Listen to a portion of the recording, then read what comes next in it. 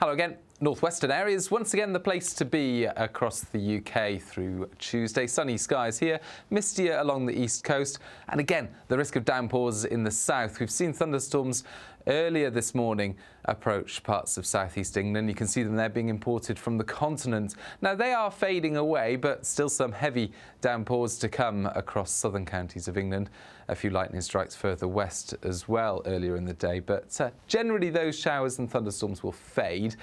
And then for many it's dry for a time. A lot more cloud across England and Wales compared to recent days, and a fair amount of mist and low cloud around this east coast. But Scotland and Northern Ireland, once more, plenty of sunshine to come here, particularly out towards the west, where temperatures, again, low to mid-20s, could achieve the low 20s in the south, but a cooler day to come here. If we do achieve the low 20s, 22 or 23, enough to spark off further heavy, intense thunderstorms into Tuesday evening. And then more thunderstorms become imported once again from the continent, and these are likely to be more organised, so longer spells of heavier rain, thunderstorms, lightning, hail, gusty winds.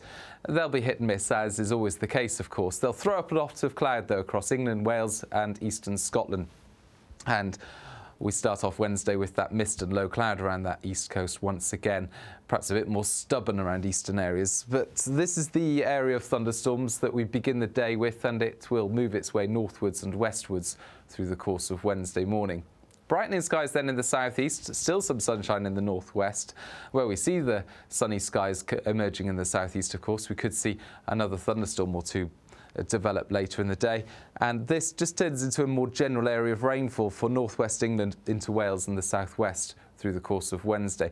Any of these thunderstorms could cause impacts. There are weather warnings in force, and by Thursday, low pressure over the continent, well, it's edging a little bit further northwards to bring the risk of thundery downpours into southern parts of Scotland as well as Northern Ireland.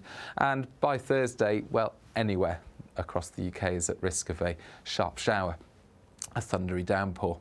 And it's still going to feel quite humid in the south. But a lot more cloud across the country, of course, will mean that it won't be quite as warm as recent days. But whether you've got the fine weather or whether you've got the thunderstorms, always worth checking the latest on the Met Office website, through our app and via our social media channels. Bye-bye.